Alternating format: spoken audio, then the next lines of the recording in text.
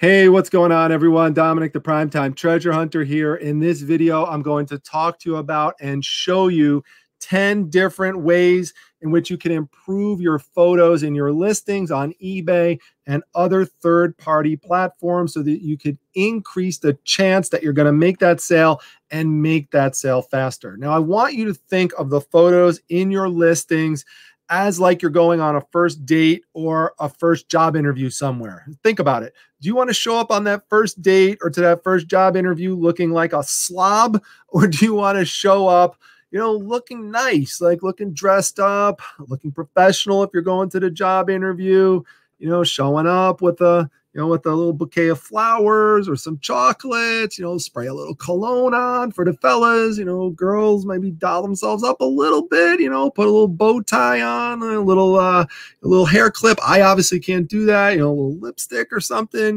just, looking nice, because basically what's going to happen is that people are going to make inferences about you based on appearance. Now, that doesn't mean that's always the correct thing to do. That doesn't mean that's always right, but that's just human nature. That's how people are. So people are going to think, if you show up, for example, with the flowers, if you open the door up for door for somebody as they're, getting into the car or walking into a restaurant or something, people are going to think, wow, this person is really thoughtful. They're considerate, and they're probably like that in other ways and with other people. So yeah, this is someone that I would want to invest in terms of a relationship, be it in a business, or something personal. So it's the same thing with reselling, but a lot of sellers don't think about that because you're not seeing the person. It's something that's kind of happening abstractly. But it's important because when buyers are looking at your items and they're looking at your photos, they are making inferences about you, or at least many of them are. What's the main thing that they're going to make an inference about? Well, they're going to think, or a lot of them are, and make inferences about how you package and ship your items. That's one of the main things that buyers care about, because after all, if they're investing into a product, they want to make sure that it gets to them without being damaged. This is really important for collectibles, for vintage items, and really for anything expensive. Doesn't matter what it is. It could be clothing, could be a handbag, could be books, doesn't matter. People want to make sure it gets them intact. And a lot of people have had bad experiences. And so, they try to guard against that. And, one of the things that they do is they use feedback, but they'll also make inferences based on photos. So for example, if they see photographs of items in which the item is just kind of casually thrown onto a wrinkled bedspread with candy wrappers around it, and cat fur and dog fur, and your feet are in the pictures, and there's all distracting, irrelevant things in the background that shouldn't be there and don't make sense, person is often going to think, well, this person's probably careless with other things that they do, probably careless with packaging, probably, careless with how they ship the items out and stuff, and they just move on, they go on to a different person. What's the result of that? You have slower sales. So if your sales are slow, and even if they're not slow, if they're okay, but you want to improve them, these different techniques can really help you out. So I am going to share my screen with you here and show you different things. These are all items that I have listed in my store right now. So let's start with this. We're going to talk about the white background. The white background is very important. Now, if you're selling on Amazon, they pretty much want white backgrounds on everything. Now, eBay has a preference for white backgrounds. The search engine gives you a little bit of a bump if you have a white background on your item, because they look for that. But that doesn't necessarily mean that it's always the right fit for you, depending on what your item is. As you're going to see, because these are all examples of things that I have listed, I use a variety of approaches. And that's what I actually would suggest for eBay and for other third-party platforms besides Amazon, where they really force you into the white background, is really look at your item and figure out what's the best approach for this one, and have different tools in your toolbox that you can use. So for a white background, really the best type of item or items for that are ones in which you have bright, darker colors, such as here. You see that there's these bright and dark oranges in here. And also, obviously, we have the black, and we have some dark red here as well with the lipstick and with the fingernails as well. And so what it does is those colors off the white background, it's a big contrast. That contrast makes the item pop. It makes it really stand out to the buyer.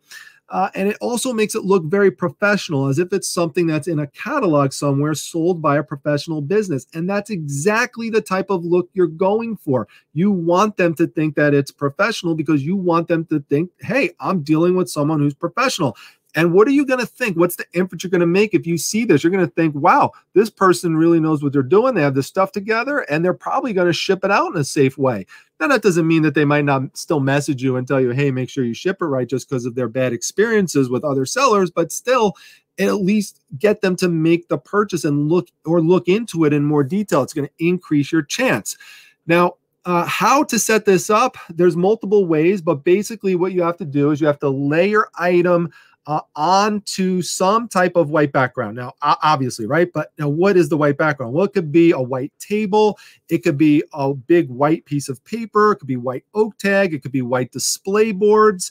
And it doesn't necessarily have to lay flat. It could be a flat piece. Like I have a flat white display board that I use, like a trifold board. And then I have one that I'll also use sometimes up top if I want to rest it against the back. So I have it, basically going in both directions. Sometimes people will use a big piece of paper for that, or a light box, or, a white wall. There's all different options. But then what you have to do is you have to shine bright light on top of it. So I use ring lights, LED ring lights, for example. I love using them. They're better actually than the fluorescent.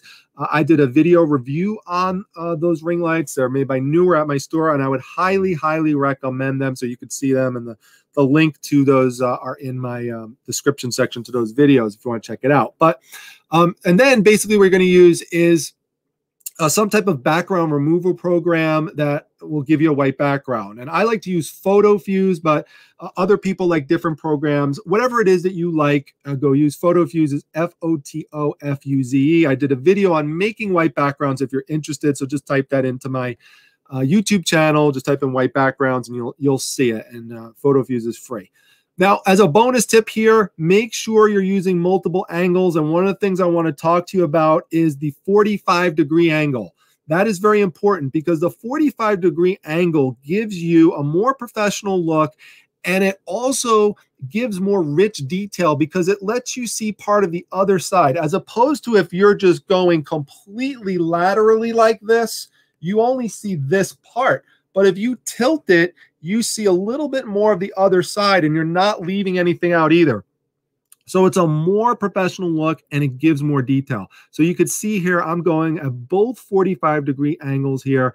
Just doing different positions as well. Sometimes you want to do that. And also make sure that you're getting a look, an image on the back of the item too. So remember, your buyer is not there to physically inspect the item, so make sure that you're giving them multiple angles. Yes, it takes longer to do. Will it sell if you just took one picture of this without a white background? Yes, it could. It certainly could. But this is going to increase the chance. Remember, we're talking about probabilities here. That's what we want to improve. We want to improve the probabilities of selling it and selling it faster. This isn't about whether or not you could sell it at all. There's plenty of examples of poorly pictured items that did sell. But again, that's not the point here. So let's move on to the second type of item, which is one in which a white background is really not going to work. And that's going to be for a more white item. Now, it doesn't necessarily have to be a pure white item. It could be a mostly white item that's mixed in with some other colors, or it could be like a light cream or a light yellow. In those instances, a black background might be the better choice, and that's what I felt was the better choice for this ghost here. Even though it has some black in it, you could see here that doesn't necessarily mean you can't use it because it's much darker and it still contrasts with that. And even if you go over to the witch, you'll see that there's some white in her, in the eyebrows and also in the hair. But since it's contrasted off of the black in the background or off of the darker face, it still works. It could still work with the white background. So it really just depends. So same thing here again with some of these blacks, but it's a really nice look, and it really, again, you're looking for contrast. That's the key. Another bonus here is that I have this on a plastic display case. I've talked about that before, but you could find those in department stores, or a lot of times they'll just give them away. They don't need them anymore. And it just helps to elevate the item so it's not totally flat on the bottom. And I like to use that for figures, figurines, that sort of thing. Salt and pepper shakers, I use it as well. Again, here you could see use of the 45-degree angle. That might be an important thing. I haven't really focused on talking about that in a lot of videos in the past. So even for those of you who are with me for a while, that's a new little tip I want to pass on to you. Also, I like to do top-down views as well, depending on the item, and also give people a view of the bottom of the item. People like to see that as well, and of course the back. Now, another thing that you're not seeing here really is the prep that went into doing this, because I don't mean setting it up, and that does take some time, but if your figure, your item has stickers on it, especially if it's a figurine, if it has dirt, dust, that kind of stuff, like if it's fabric, take the time to take that stuff off. That's, think of it this way. Having dust on your item or having stains on your item is like showing up to a date with dandruff, or showing up to a date or a first interview with stains all over your shirt and pants. That's what it looks like. That's how you have to think of it. You got to get that stuff out of there, especially if you want to, improve your game, improve your reselling game, and improve the rate of sales. Very, very important to pay attention to those types of details. All right, now the next type of item is one in which this is a poster. It already comes in a board. Troy Shockley, by the way, from Mountain Man Treasures, bought my my other one of these. So thanks, Troy. Go check him out on YouTube and Instagram. He's awesome. He really knows what he's doing, and you can learn a lot from him too. But I like to use a wood background for some of my items, and I like to use them for things like posters, things like books, things that people normally associate with wood. So like with posters, people would associate them with, being framed. Comic books, a lot of times people keep some comic books on their bookshelf, or they'll keep regular books on their bookshelf. So I like to have a wood frame around it. And why do people put wood frames around things? Because they look nice, they look classy, they look professional. And so that's an option you could use. Now, I could use a white background for this, and that wouldn't be a wrong choice. Part of this does depend on personal preference, but you want to have different tools available to you in your toolbox that you could pull out and just use at different points. So for me, for my own personal preference and taste, I like the wood for this. And also, as a bonus tip, sometimes make sure you're including something to give things a sense of scale and perspective, which is why I like to include the ruler, for example, just to show people this is a bigger poster, 11 by 14. And by the way, if you like these types of posters, I have all sorts of vintage comic posters in my eBay store, $19.99, free shipping. They are amazing. There's just so many cool covers, especially if you like Superman, Wonder Woman, Batman. I've got a ton of these things. They're cool, so check them out. Many of them I have in multiples. The next one here, I'm kind of teasing you a little because this is really what I want to show you, is this. This is what I would call the zoom in. Okay, now I use this a lot with postcards. Don, the auction professor, by the way, uses this technique with postcards, and he really knows what he's doing. So, anything Don is doing, go check Don out as well if you haven't checked out Don, the auction professor. But this is an amazing, amazing technique. It's very effective because the reason why this helps is that you have to think about what happens when people are scrolling through listings on their phone, when they're on their desktop or their laptop or iPad or whatever, they're scrolling down and the pictures are minimized. And so, you really want to give people a good look of what it is with that first photo, so they don't have to make a lot of guesswork. And so you could see here, this is what the whole image looks like. And a lot of sellers will get thrown off by this and think, well, I have to show the entire picture in my first or the entire picture of what it is in my first image. That's not necessarily true, because look, if you do that, look how much white space you're going to have around it. That's just the natural space that eBay is going to put there. Instead, let's fill that up with this mobile guy. That's what we really want. So we'll put that right there. And now that's going to take up much more space. And then when the person's scrolling through, they see that, they're like, oh, wow, cool. That's the mobile guy. That looks vintage. That looks old. It says so in the ad there. It says 1984. They click on it. Then they could go see this in more detail. And then they could see the back and that sort of thing. So I like to use that too for shirts. Like you could see, this is the broader view of the shirt. And really, if you look at it in the minimized way, like someone's going to see on their phone, like look to the far left, right right over here where that hand is, you can't even really tell what it is. But if I make this my first picture, now you could tell what it is. So there's lots of items you could use this approach on. People sometimes use this approach to get a zoom up on fabrics. Like there's a lot of people who sell ties that really just take a close up of the pattern and then they take a picture later of the bigger version of the tie. So that's a very important technique to consider too. Another one is mannequin usage. And, you know, for certain items, you really do need a mannequin. I know everyone might not have one and maybe you don't sell clothes, but for those of you who do, mannequin usage is really important, especially for like a big overcoat like this. Many of you might remember me sourcing this at the estate sale earlier this year, this nice custom-made pink wool jacket. Someone's probably going to get it soon as it starts getting cooler out, but this really would not look good just sitting on a hanger somewhere, hanging off a hook. It looks much better. And as you can see, my first picture is not a straight on.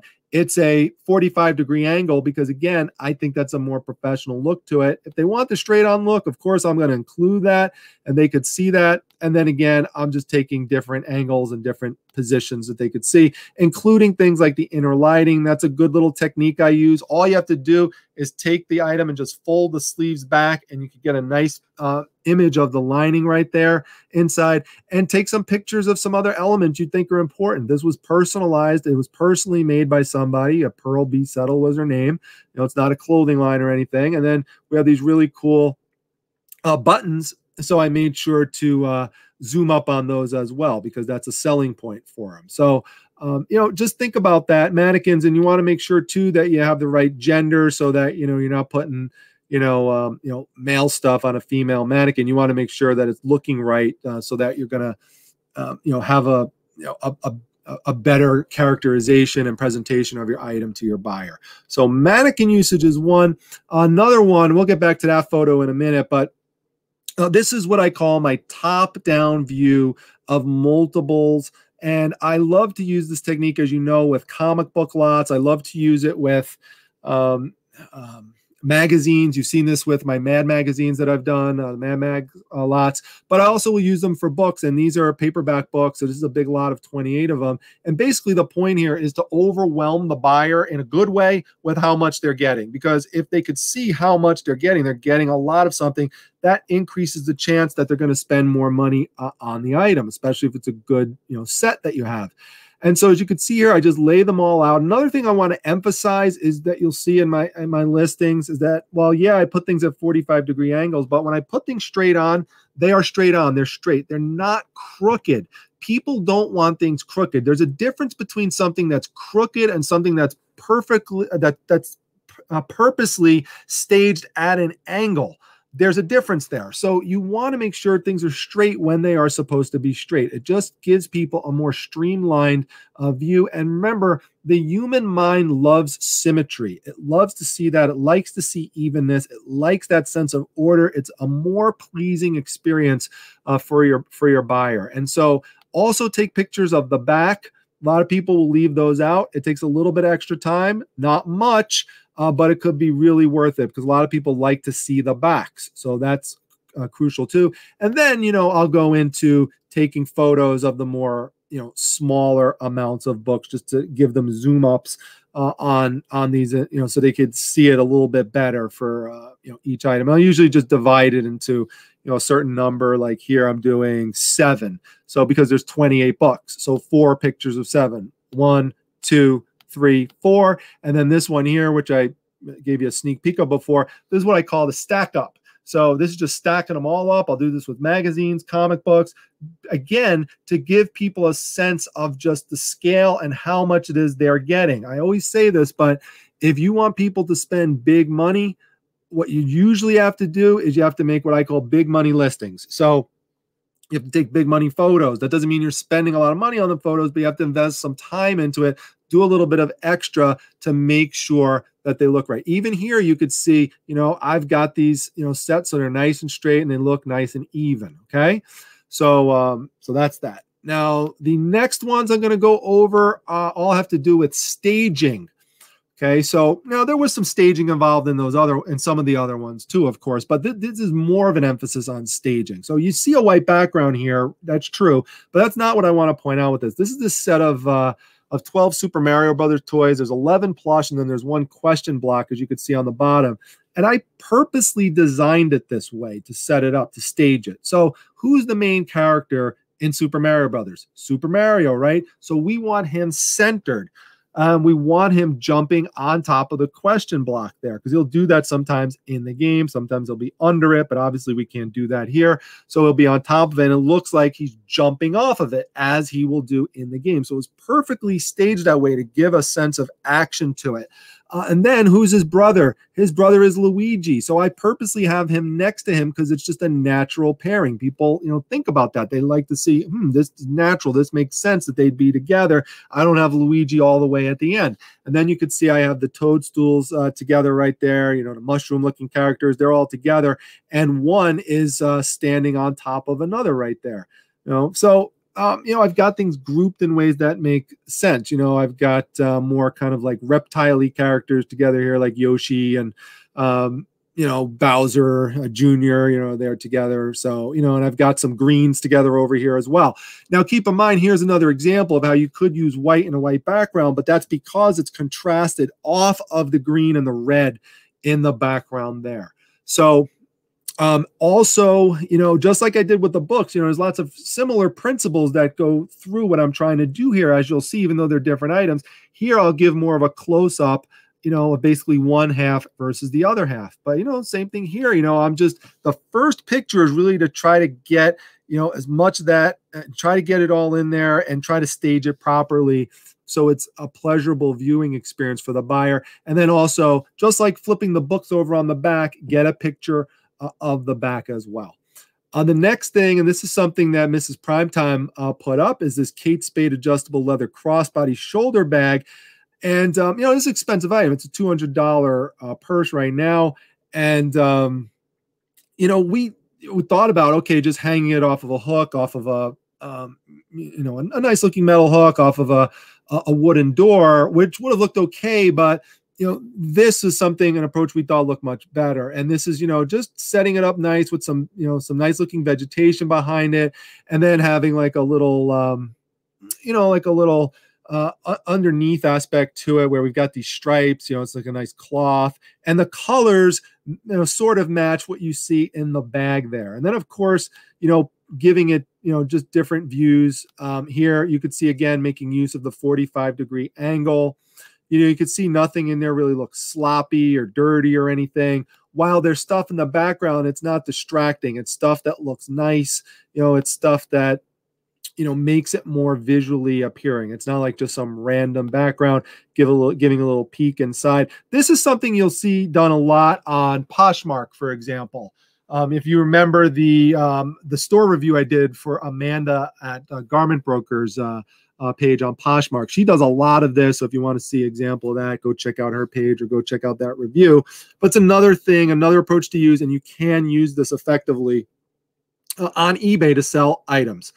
The last one, and this is one I crack up at, and Mrs. Primetime laughs when I do this because it's just, I wait for the exact right time. It has to be a nice, bright, sunny day. And as soon as it happens, I grab, one of these religious statues or figurines that I have, and I purposely set them up in like a nature type of background because I want to give it like an enchanted kind of spiritual look, because that's the experience. Remember, you got to think of experience. That's the experience that the buyer is most likely going to want to have when we're talking about religious items. And I'm not talking about Bibles and books. I'm talking more about, figurines that people want to display. I purposely set it up this way to have the vegetation in the background like that. This is just taken right off my deck.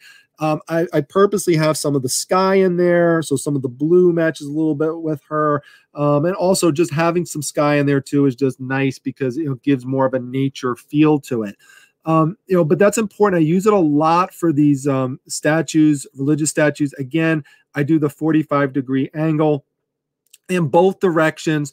And then obviously the most important features here are the face. And so I'd like to make sure I get a close-up shot to just emphasize the facial features here, to just really, really bring the buyer into it, almost as if they could practically touch it. And that's another advantage of making things bright and clear, and so they pop almost to the point that they feel like they are coming practically off the page. I mean, right there, look at that shine on it. I, again, purposely waited. I was walking. I had this sitting around for a while. You might remember even when I sourced it. I was waiting for the right day with the right sun coming down, and I grabbed my stuff. I ran outside. Miss Prime Time's laughing, and I'm sitting out there snapping these photos. And these are all things I told you that I currently have listed, but this is one that actually just sold last weekend. And Miss Prime was really cracking up about this one because I purposely angled it so I got the beams of light shining down on St. Teresa of Avila right here. And this sold literally within hours for $50. So you might remember me sourcing this at the same sale. But I really think that having those beams of light coming down gave it kind of like a heavenly aspect to it. And you could see how I have it staged so that she's literally looking up at the beams of light as they're coming down. And, you know, I have that going on here. But it's more effective when she's actually looking up at it. So those are all different techniques that you could consider and that you could use. I would like to know in the comment section which technique you felt was the most helpful. If there's other techniques that you use that you would like to share, I'd love to know that as well. A lot of people read the comments and learn things from it. So I hope you liked the video. If so, make sure you hit the like button. Make sure you subscribe to the channel as we try to race towards 20,000 by the end of this year. I don't know if that's possible, but it's only going to happen with your continued support. I thank all of you who continue to support this channel and watch it grow. Thank you very much. And I'll see you back at the next one, everyone. Take care.